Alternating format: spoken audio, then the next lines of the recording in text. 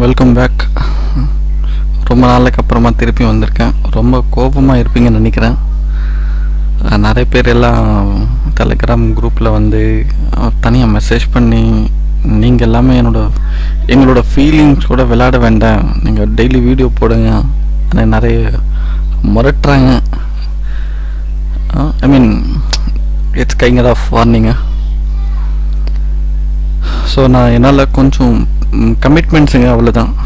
வேறு work, busy schedule, plus இந்த topic பண்ணுறதுக்கான ப்ராப்பர் செட்டப்பு இதெல்லாம் வேணும். அதனால தான் என்னால் சம்டைம்ஸ் இல்லை, எவ்ரி டைம் டிலே ஆகுது. ஸோ நான் சும்மா ப்ராமிஸ் பண்ண மாட்டேன் திருப்பி பண்ணுறான்னு. எனக்கு maximum as soon as possible நான் பண்ணிட்டு வரேன். Sorry for the delay and thank you for the waiting. இன்றைக்கி நம்ம பார்க்க போகிற டாபிக் வந்து டைனமிக் டிஎன்எஸ். செம்ம டாபிக் இது. டைனமிக் டிஎன்எஸ்ஸு எப்படி எடுக்கணும்னு தெரியல எனக்கு. லென்த்தியாக எடுக்கணுமா, இல்லை ஷார்ட் ஃபார்மில் முடிக்கணுமா, இல்லை பேக்கெண்டில் நிறைய ப்ராசஸ் எல்லாம் இருக்குது. வாங்க படிக்கலாம், ஸ்டார்ட் பண்ணலாம். இது டிஎன்எஸில் 18th கிளாஸு. இதில் நம்ம படிக்க போகிறது டைனமிக் டிஎன்எஸ். அந்த டைனமிக் டிஎன்எஸில் இது வந்துட்டுமே இங்கே போனோம். ஸோ இதுக்கு நான் என்ன பண்ணியிருக்கேன்னா, VM1 அன்ன ஒரு கம்ப்யூட்டரில் ADDS இன்ஸ்டால் பண்ணியிருக்கேன். ஸ்டார்ட்டில் போனீங்கன்னா இந்த active directory users and computers open பண்ணிங்கன்னா உங்களுக்கே தெரியும் ADDS எல்லாம் எப்படி இன்ஸ்டால் பண்ணியிருக்கோம் అనేది உங்களுக்கு தெரியும். ஸோ நீங்கள் கண்டினியூஸாக பார்த்துட்டு இருக்கீங்கன்னா then you know very well how to install and configure DNS and ADDS. இப்போ இன்னைக்கு நான் DNS mgmt.msc ஓப்பன் பண்ணுறேன். DNS console. நல்ல கவனிங்க. எப்போ நான் domain myclass.com install பண்ணிட்டேனோ automatically back எண்டில் அதுக்குண்டான அசோசியேட்டட் DNS ஜோன் கிரியேட் ஆகிருக்கும். ஓகேவா? இது நான் கிரியேட் பண்ணவே இல்லை.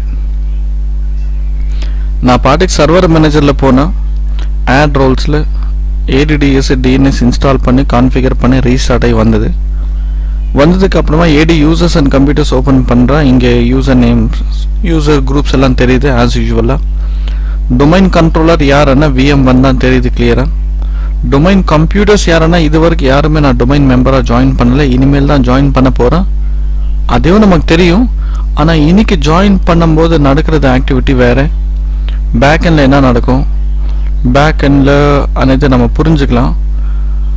ப்ளஸ் டைனமிக் டிஎன்எஸ் தான் இங்கே மெயின் பார்ட்டை நான் சொல்லணும். வாட் இஸ் டைனமிக் டிஎன்எஸ்ன்னு அது மட்டும் காமிச்சிடுறேன்.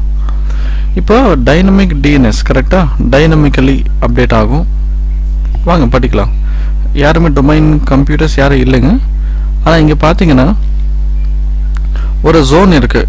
என்ன பேர், myclass.com. அதே நேமில் ஜோன் myclass.com. அதுக்குள்ளே ஒரு டெலிகேட்டட் டொமைன் இருக்குது. இல்லை DCNE, டொமைன் அணி, GCNE, PDCNE எல்லாம் சப் டொமைன்ஸாக இருக்குது. சில ரெக்கார்ட்ஸ் இருக்குது, NS அத்தாரிட்டி ரெக்கார்டு. அப்புறமா இந்த ஒரு ரெக்கார்டு ஒரு டொமைனுக்குள்ளே சில இன்ஃபர்மேஷன்லாம் இருக்கும்.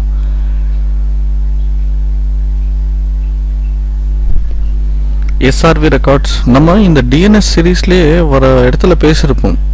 SRV ரெக்கார்டு అనేది லேட்டராக அப்புறமா பேசலான்னு. அந்த அப்புறமா இப்போ வந்துச்சு. மேபி இன்னைக்கு பேச போகிறோமா இல்லை நம்ம நெக்ஸ்ட்னாலே பயமாகுது. திருப்பி எப்போ நீ பண்ணுறானே உங்களை பயம், திருப்பி எப்போ எனக்கு டைம் கிடைக்கும் பண்ணணும்னு தான் என்னோட பயம். ஃபைன், எனிவே வாங்க. இந்த ரெக்கார்ட்ஸு, இந்த டொமைன் எதுவுமே நான் கிரியேட் பண்ணலைங்க, சரியா? அதுவாக வந்திருக்கேன். அதுக்கு நான் என்ன பண்ணுறேன், இப்போ டைனமிக் டிஎன்எஸ் நான் சொல்ல மாட்டேன், காமிக்கிறேன். VM2ல் போகிறேன். VM2 ஜஸ்ட் இப்போ நான் லாகின் பண்ண போகிற VM மட்டும்தான் இது. இதில் டொமைன் மெம்பர் எதுவுமே கிடையாது.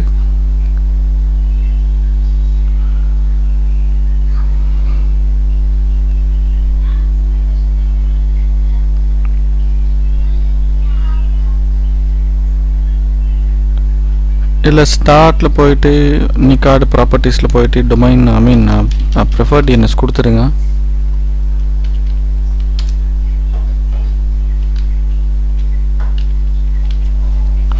ப்ரிஃபர்ட் DNS வந்து 10.0.0.10 அன்னி கொடுத்துருங்க. அதான ப்ரிஃபர்ட் DNS எப்பவுமே கொடுத்துட்டோம். கொடுத்ததுக்கு அப்புறமா sysdm.cpl டைப் பண்ணிட்டு இந்த கம்ப்யூட்டர் டொமைன் மெம்பரா ஜாயின் பண்ற பிளேஸ் myclass.com ஓகே கொடுத்துருங்க. இங்கே அட்மினிஸ்ட்ரேட்டர் பாஸ்வேர்டு கேட்குது. இருக்கிறது அதே யூசர் நேம் தான், நான் வேறு எந்த யூசர் இங்கே க்ரியேட் பண்ணலை. ஓகே கொடுத்துருங்க. பேக்கெண்டில் என்ன நடக்கும்னு நம்ம டீட்டெயிலாக வேறு கிளாஸில் டிஸ்கஸ் பண்ணிடலாம். இப்போ கனெக்ட் பண்ணிவிட்டு உள்ளே போய் பார்க்குறேன். இங்கே வாங்க, active directory users and கம்ப்யூட்டர்ஸில் refresh பண்ணால் VM2 கிரியேட் ஆகிடுச்சாங்க. எப்போ நம்ம யூசர் நேம் பாஸ்வேர்டை கொடுத்துட்டு சப்மிட் பண்ணிட்டோம், எப்போ நம்ம அந்த VM2ல வெல்கம் அன்னு சொல்லிட்டாரோ ஆட்டோமேட்டிக்கலி இங்கே பேக்கெண்டில் ஒரு கம்ப்யூட்டர் ஆப்ஜெக்ட் கிரியேட் ஆகிடுச்சு. அதான் வர்ச்சுவல் மிஷின் 2ன்னு, அதான் அந்த கம்ப்யூட்டர் நேமு. ப்ளஸ்ஸு இப்போ டொமைனுக்கு மெம்பர் ஆகிட்டாரு. இப்போ அந்த கம்ப்யூட்டரோட இன்ஃபர்மேஷன் எல்லாமே இங்கே அப்டேட் ஆகணும். அதுக்கு இவர் ரீஸ்டார்ட் பண்ணணும். ஸோ இன்னும் ரீஸ்டார்ட் பண்ணலைங்க, ரீஸ்டார்ட் இன்னும் பண்ணலை, இனிமேல் தான் பண்ண போகிறான். ஆனால் ரீஸ்டார்ட் பண்ணுறதுக்கு முன்னாடியே இந்த VM1ல ஆக்டிவ் டைரக்டரி டொமைன் கண்ட்ரோலரில் அதே myclass.comல ரீஃப்ரெஷ் பண்ணுறேன். இப்போதைக்கு எந்த ரெக்கார்டு இல்லை என்கிட்ட. ஸோ இப்போ ரீஸ்டார்ட் பண்ணிடுறேன்.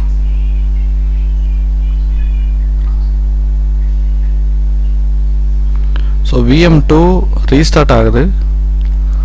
ஸோ எப்போ இது ரீஸ்டார்ட் ஆகி வருதோ ஆட்டோமேட்டிக்கலி இந்த VM1ல டொமைன் கண்ட்ரோலரில் அந்த DNS சர்வரில் DNS அந்த ஜோனில் டொமைன் DNS ஜோனில் ஆட்டோமேட்டிக்கலாக ரீஸ்டார்ட் அப் ஆகி வரணும்.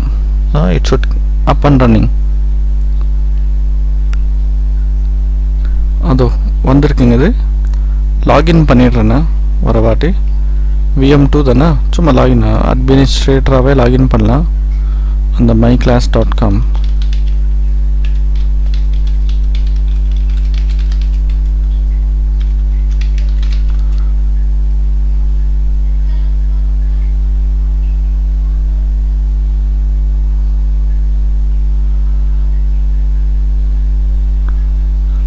VM1 திருப்பி கனெக்ட் பண்ணிட்டு இங்கே ரீஃப்ரெஷ் பண்ணுறேன். VM2 வந்திருக்காங்க.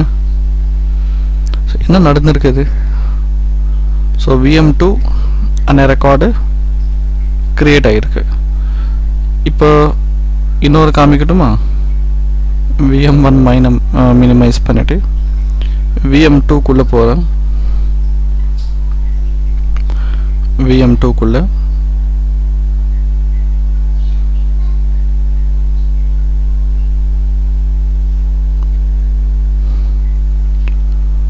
VM2ல கமாண்ட் ப்ராம்ப்ட்ல போயிட்டு ncpa.cpl அந்த நெட்வொர்க் கனெக்ஷன்ஸ் ஓப்பன் பண்ணுங்க. நான் ஒரு IP சேஞ்ச் பண்ண போறேன். இங்க ncpa.cpl போயிட்டு ரைட் கிளிக் ப்ராப்பர்ட்டிஸ்ல IPv4ல ப்ராப்பர்ட்டிஸ்ல போயிட்டு 20 to 200க்கு சேஞ்ச் பண்றேன். சும்மா சேஞ்ச் பண்றேன். இப்போ சேஞ்ச் பண்ணதுக்கு அப்புறமா VM1 DNS சர்வரில் போகிறேன். டொமைன் DNSல கொஞ்சம் ஃபுல் ஸ்க்ரீன் ஆகிடுறேன். இங்கே டொமைன் அதான் ஜோன் கிளிக் பண்ணி ரீஃப்ரெஷ் பண்ணால் இங்கே செக் பண்ணி பார்த்தீங்களா VM2 அనే ரெக்கார்டு 10.0.20ல வந்து 200க்கு அப்டேட் ஆகிடுச்சு. புரிஞ்சுதா உங்களுக்கு எப்படி நடக்குதுன்னு? ஸோ நம்ம யாராவது டொமைன் மெம்பர் ஆட் பண்ணிட்டாங்கன்னா, ஆட் ஆகி ரீஸ்டார்ட் பண்ணிட்டாங்கன்னா ஆட்டோமேட்டிக்கலி ரெக்கார்ட் கிரியேட் ஆகிடும்.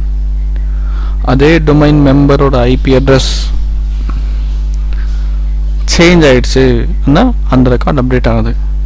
ஸோ நான் மேனுவலாக ரெக்கார்ட்ஸ் கிரியேட் பண்ணாமல், நான் மேனுவலாக ரெக்கார்ட்ஸ் சேஞ்ச் பண்ணாமல் அதுவாகவே நடக்குதா?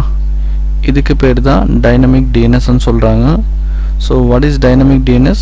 Dynamic DNS a type of DNS which creates and updates records dynamically. Automatically சொல்லலாம், ஆனால் டைனமிக் அనే வேர்டு கரெக்டாக இருக்கும். ஸோ டைனமிக் ஆன வேர்டு. ஸோ இங்கே ரைட் கிளிக் பண்ணி ஜோனோட ப்ராப்பர்ட்டிஸில் போனீங்கன்னா இங்கே பாருங்கள் டைனமிக் அப்டேட்ஸ்னு ஒன்று இருக்குது. Data is stored in active directory. என்னது ஆக்டிவ் டைரக்டரி மொத்தம் டேட்டா எங்கே இருக்குது, சாரி டிஎன்எஸோட டேட்டா எங்கே இருக்குது, ஆக்டிவ் டைரக்டரியில் இருக்குது. அலோயிங் நான் secure dynamic update significantly vulnerability because update ஏதோ சொல்கிறேன். ஆனால் டைனமிக் அப்டேட்ஸ் అనేది செக்யூர் ஓன்லி அப்டேட்ஸ்.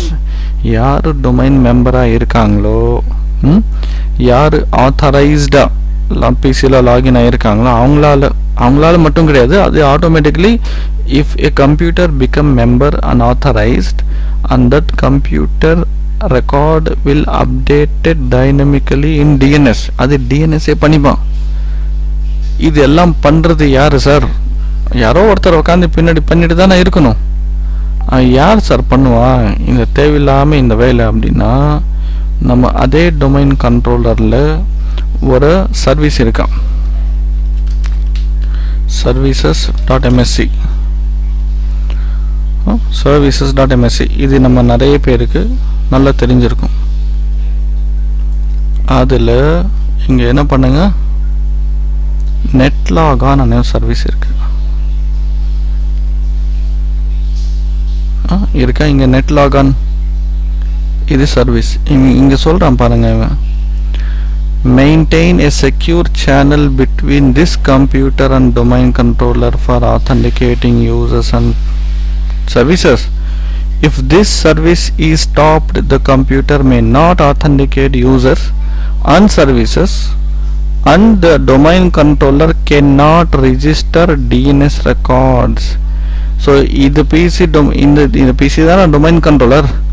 அப்போ இந்த டொமைன் கண்ட்ரோலரில் இந்த சர்வீஸ் ஸ்டாப் ஆயிடுச்சுன்னா என்ன பண்ண முடியாதா, என்ன நடக்காதா, டிஎன்எஸ் ரெக்கார்டு ரிஜிஸ்டர் ஆகாதா. If this service is disabled any service explain depend ஆக ஃபெயில் ஆகிடும். இது டிசேபிள் பண்ணிங்கன்னா இதுக்கு டிபெண்ட்டாக இருக்க சர்வீஸை அவன் ஃபெயில் ஆகிடுவான் பார்த்துக்கோ அன்னு சொல்லிட்டு சொல்கிறான். அப்படின்னா இங்கே ஒரு லைனில் தெரிய வந்தது, டிஎன்எஸில் ரெக்கார்ட்ஸு ஆட்டோமேட்டிக்கலி டைனமிக்கலி ரெஜிஸ்டர் ஆகுது, அப்டேட் ஆகுதுன்னா யார் பண்ணுறா இந்த வேலை எல்லாமே? நெட்லாக நான் பண்ணுறேன். இது தாங்க டைனமிக் டிஎன்எஸ். இதில் என்ன கேள்வி ஏதாவது டவுட்ஸ் இருந்தால் நீங்கள் கமெண்ட் செக்ஷனில் கேட்கலாம். இல்லைன்னா நம்ம எல்லாருமே ஒரு டெலிகிராம் குரூப்பில் கம்யூனிட்டியாக ஃபார்ம் ஆகிருக்கும், அதில் வாங்க, அதில் வந்து கேளுங்க. நம்ம நெக்ஸ்ட் கிளாஸில் பேக் எண்டில் ஒரு கம்ப்யூட்டர் டொமைன் மெம்பராக ஜாயின் பண்ணும்போது பேக் எண்டில் என்ன நடக்குதுன்னு நம்ம நெக்ஸ்ட் கிளாஸில் பேசுவோம். Thank you, see you, bye.